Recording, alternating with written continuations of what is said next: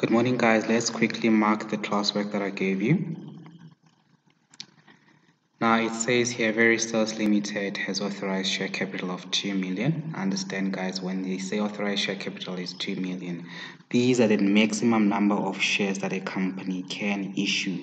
And please note that the number of shares issued may not be more than your authorized shares. Authorized shares are simply the maximum number of shares a company may issue.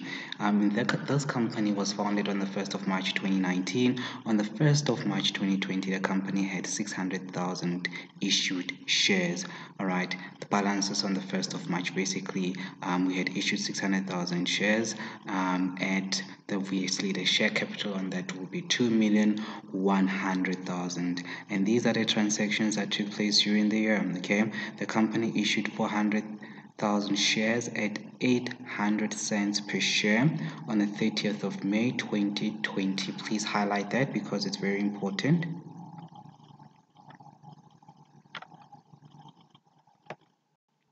I want you guys to get used to highlighting the date on which shares were issued, because later on we're going to be calculating dividends. More specifically, when we calculate interim dividends, you need to pay attention to dates, because dividends are normally calculated on the number of shares that has been issued on that specific day when those dividends were declared and paid. I'm just talking about your interim dividends, right? The company issued 100,000 shares, additional shares, at on the 1st of September for 7 rand per share, which is quite easy, guys. What I want you to understand is that, guys, shares, when they are issued, the shareholder will have a share certificate as proof that they own those shares. The company in return will have the money that they have received from the shareholders. Basically, on the 1st of March 2020, the money that we have received from the shareholders up to that date was 2,100,000. Okay. However, the shareholders only have 600,000 shares in their hands. Okay, so they hold shares and we hold their money. Okay, I need you guys to understand that. Now let's just mark quickly. Now, your ordinary share capital, you start with your authorized. The number of authorized shares in this case will be 2 million. And the issued, you're going to start with the 600,000 shares that were in issue on the 1st of March 2020. And the share capital on that was 2,100,000. We issued additional shares worth 400,000 shares, and we issued them at 800 cents per share. You need to understand, for you to calculate share capital here, you're going to take that 400,000 and multiply it by 800 divided by 100. 800 cents is the same as 800 divided by 100, which is just 8 rand, and it'll give you it's not supposed to be 3,100, it's supposed to be 3,200.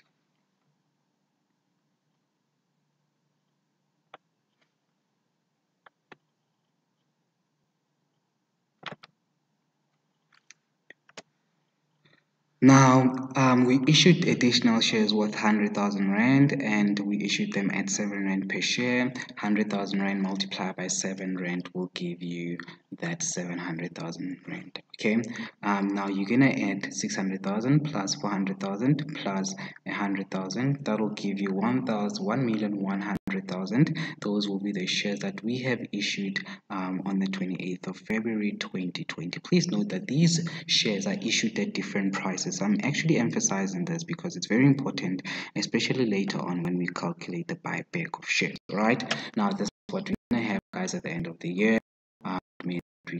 6 million share capital, and that share capital of 6 million is made up of 1,100,000 shares. Now, to question 2. It's still Veritas Limited that has an authorized share capital of 2 million. The company was founded on the 1st of March 2019. The company's financial year runs from March to February.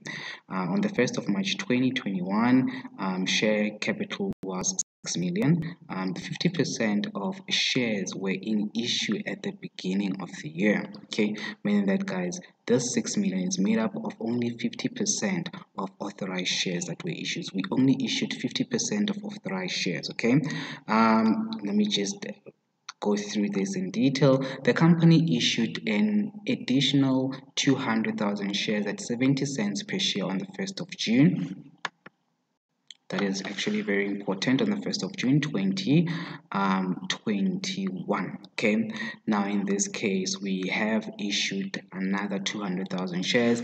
Please remember that we had authorized shares of 2 million. We issued 50% of that. 50% of 2 million will be a million, and now we issued additional 200,000 shares, meaning that now with authorized shares we're only left with 800,000 shares. Okay, now that is quite easy for you to calculate share capital on that 200,000. You're going to take that 200,000 and multiply it by 70 divided by 100. It'll give you a share capital.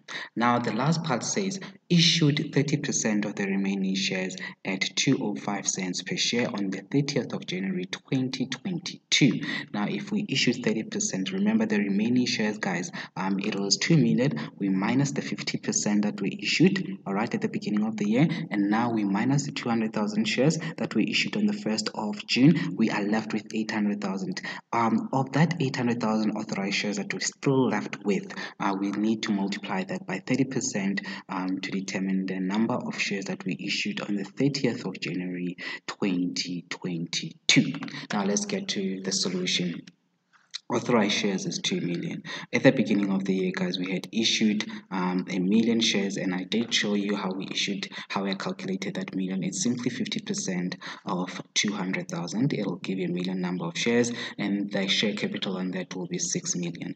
And then we issued 200,000 additional shares at 70 cents. Now to calculate share capital, you're gonna take that 200,000 and multiply it by it's actually 200,000 multiplied by 70 cents, and then it's going to give you 140. 70 cents, it's simply 70 divided by 100.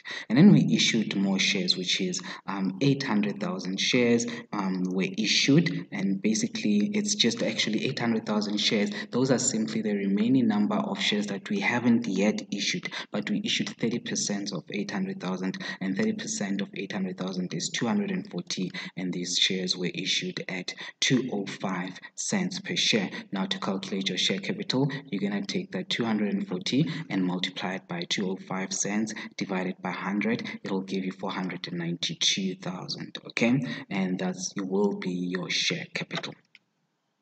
At the end, guys, this 1,440,000 is made up of 1 million plus 200,000 plus 240. It'll give you this 1,440,000, and your share capital will be 6,632,000, which is 6 million plus 140,000 plus 492,000.